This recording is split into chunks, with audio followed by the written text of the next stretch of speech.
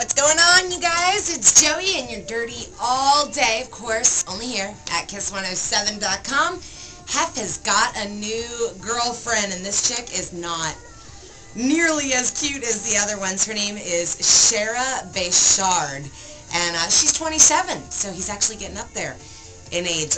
Charlie Sheen will be killed off 2.5 Men. Also, he may be getting his new, a new start, I guess, on TV. Sitcom is being pitched to, right now, TBS is the front runner, and they're saying that his character in this next show is going to be a lot like 2.5 Men, but much racier. I know, right?